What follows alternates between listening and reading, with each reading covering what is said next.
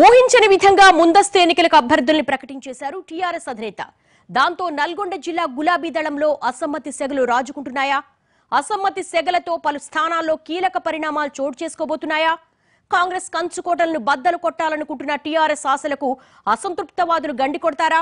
రాష్ట్రంలో 14 స్థానాలు మినహా అన్ని చోట్ల అభ్యర్థుల్ని ప్రకటించడంతో ఆ పార్టీ నుండి వలసలు ప్రారంభం కానున్నాయా?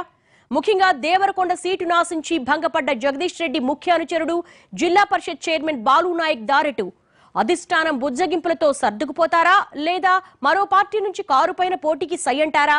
అసలు దేవరకొండ TRS లో ఏం జరగబోతోంది? నల్గొండ జిల్లా TRS లో అసమ్మతి సెగలు భగ్గుమంటున్నాయి. ఇక వలసలు కూడా ప్రారంభం కానున్నాయనే గుసగుసలు గట్టిగానే వినిపిస్తున్నాయి. ముఖ్యంగా దేవరకొండలో రానున్న రోజుల్లో రాజకీయ పరిణామాలు రసవత్రంగా మారే పరిస్థితి కనిపిస్తోంది. దేవరకొండ TRS టికెట్ ఆశించి భంగపడ్డ బాలు నాయక్ సొంత గూడైన కాంగ్రెస్ కు వెళ్లాలని నిర్ణయించుకున్నారట.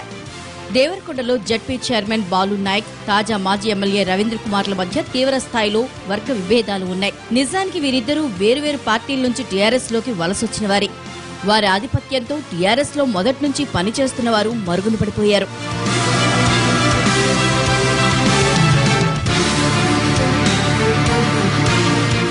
కాంగ్రెస్ నుంచి గెలిచిన జడ్పీ చైర్మన్ బాలు నాయక్ ఆ తర్వాత జరిగిన సమీకరణాల్లో అప్పుడు మంత్రి జగదీష్ రెడ్డి ప్రోద్బలంతో అనుచరగణంతో TRS లో చేరారు.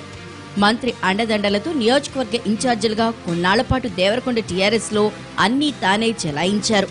ఆ తర్వాత దేవరకొండ ఎమ్మెల్యేగా గెలిచిన CPI అభ్యర్థి రవీంద్ర కుమార్ కూడా అప్పటి కాంగ్రెస్ ఎంపీ గుత్తా సుఖేందర్ రెడ్డి వెంట TRS లో చేరిపోయారు.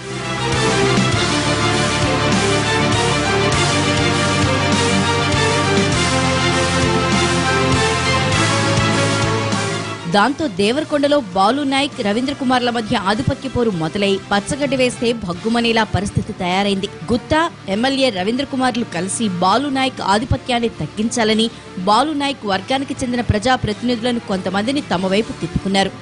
అదే సమయంలో రైతు సమన్వయ సమితి కమిటీలో బాలు వర్గానికి ఎవరికీ పదవులు ఇవ్వకుండా చేశారట. దీంతో బాలు నాయక్ తో పాటు అతని కేడర్ అంతర్మథనం చెంది తమకు జరుగుతున్న అన్యాయాన్ని జగదీష్ రెడ్డితో మొరపెట్టుకున్నా ఫలితం లేకుండా పోయిందట.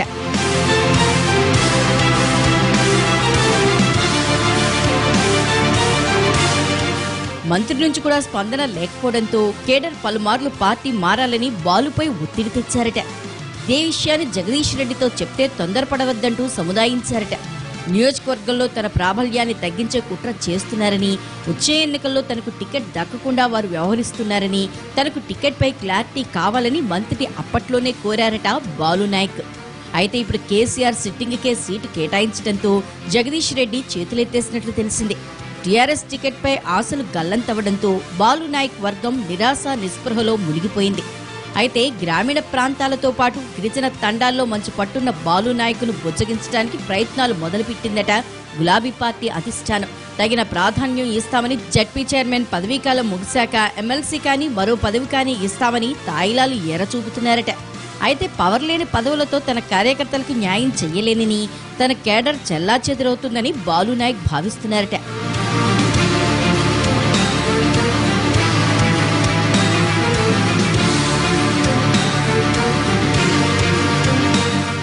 మొత్తం మీద బాలు నాయక్ వర్గం TRS నుంచి సొంత గూటికి వెళ్లడానికి ముహూర్తం కూడా చూసుకుంటున్నారట.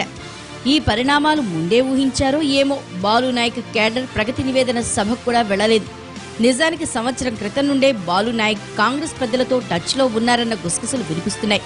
కాంగ్రెస్ నేతలు కూడా ఆయన రాకను స్వాగతిస్తున్నట్లు దేవరకొండలో ప్రచారం జరుగుతోంది. ఇప్పటికే పలువురు రాష్ట్ర నేతల్ని కలిసి తన చేరిక, పార్టీ టికెట్ గురించి చర్చించి హామీ కూడా పొందినట్లు చెప్తున్నారు. ఈ మధ్య తిరిగి కాంగ్రెస్ లో చేరిన మాజీ ముఖ్యమంత్రి కిరణ్ కుమార్ రెడ్డితో ఉన్న సాన్నిహిత్యం కూడా తనకు కలిసొస్తుందని బాలు నాయక్ భావిస్తున్నారట.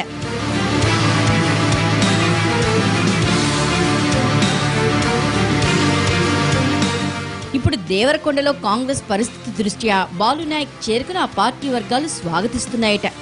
2009లో జరిగిన ఎన్నికల్లో మహాకూటమి అభ్యర్థిని కాంగ్రెస్ నుంచి పోటీ చేసిన బాలు నాయక్ ఓడించారు. తర్వాత జడ్పీ చైర్మన్ కూడా అయ్యారు. దేవరకొండలో ప్రాబల్యం ఉన్న గుత్తా సుఖేందర్ రెడ్డి ప్రస్తుతం TRS లో ఉన్నారు. ఈ నేపథ్యంలో దేవరకొండలో విజయం సాధించాలంటే బాలు నాయక్ కరెక్ట్ అని కాంగ్రెస్ పెద్దలు భావిస్తున్నారట. ఈ క్రమంలో అటు నుంచి గ్రీన్ సిగ్నల్ రావడంతో బాలు నాయక్ కొద్ది రోజుల్లోనే హస్తంగూటికి చేరతారని, వచ్చే ఎన్నికల్లో టీఆర్ఎస్ అభ్యర్థిపై పోటీకి దిగుతారని గుసగుసలు వినిపిస్తున్నాయి. మొత్తం మీద అలా నడిచిపోతోంది దేవరకొండ రాజకీయం.